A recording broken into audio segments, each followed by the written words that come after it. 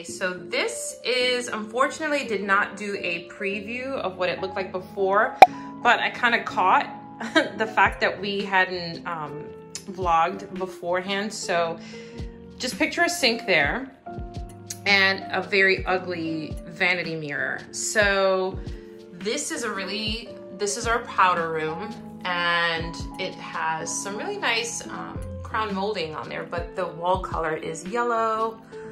Those are just the shadows from the chandelier. This is dated from the 90s, so that's gonna go.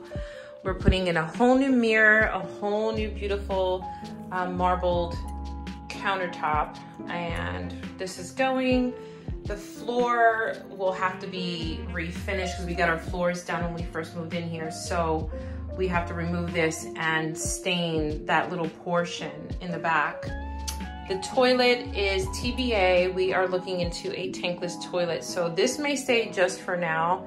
We did get a new toilet paper holder that will match the hardware. It's all gonna be brass and marble. So let me back out so you guys can see a little bit better. So this is our before, okay? So this is a little patch on the floor that we're gonna have to somehow match up. This is probably the most challenging part of the whole project because putting in the sink is no big deal in painting, but this is gonna be challenging. And the reason why is that I bought a console vanity, which means the underneath is completely exposed. And we are changing all the hardware. So we just got in our countertop for our bathroom. I am so excited. It's so pretty. And then these are the matching legs. So they are brass. And I also got this hardware. This is gonna be the spout for the sink. The faucet. All right, you guys, here we are. Hubby is getting ready to put the poly on. We got it as close as we could. The dull side is because it is not treated with poly just yet, and this is the step that we are going to do. So hopefully this poly that he lays down will bump it up more to that nice rich brown tone.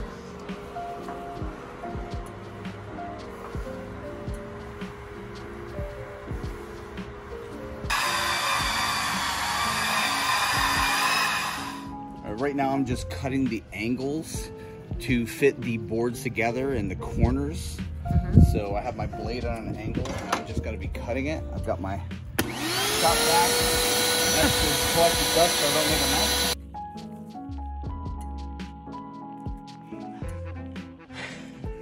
Alright guys, I'm getting ready to paint this small bathroom, so I actually attached my cell phone on to the grooves of the new pendant lamp, so there's a little slot and I just stuck my phone up there. I thought it was a cool angle, so all right, here we go. I mean, you know, what's funny is that this original color that was here is like beige, and so it looked really light, but now when you put the color white next to it, it almost looks like doo-doo brown. So this is definitely gonna need like 2 coats, maybe 3.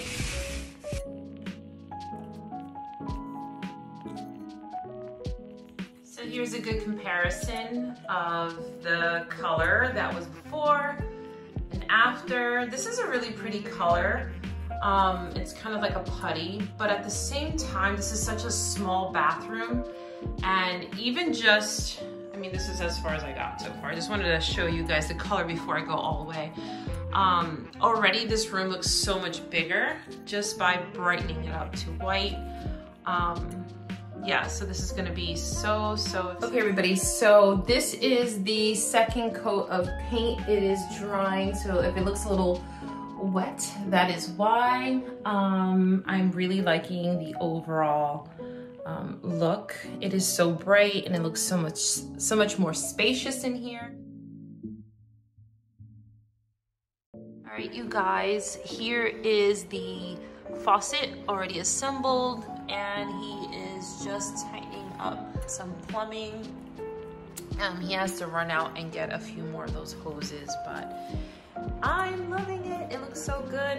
I'm so excited. I love this sleek, modern, kind of nozzle for the faucet that I picked out. Okay, sink is getting installed now. He's just tightening up all the wires, plumbing. Not wires, but it looks so good. So fancy.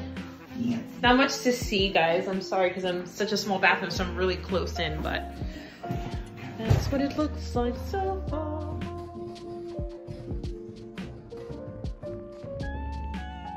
Everybody, without further ado, here is the downstairs powder room.